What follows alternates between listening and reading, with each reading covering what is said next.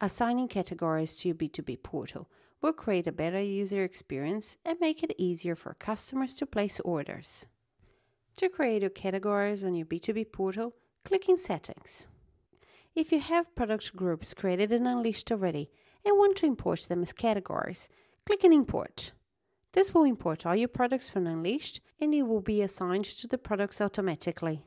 If you are importing your product groups from Unleashed, keep it in mind that any change in the B2B portal will not affect the previously existing product groups in Unleashed.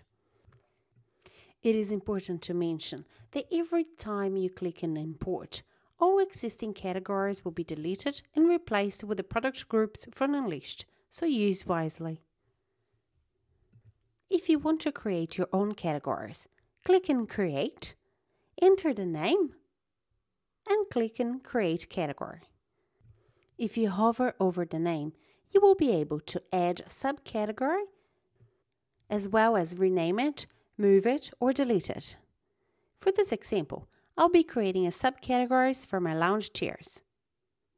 Once you're done, it's time to assign your products to your newly created categories.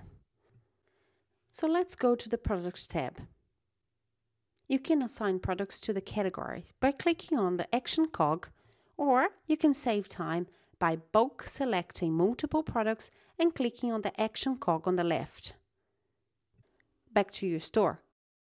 You can now choose the categories you want from the drop-down list.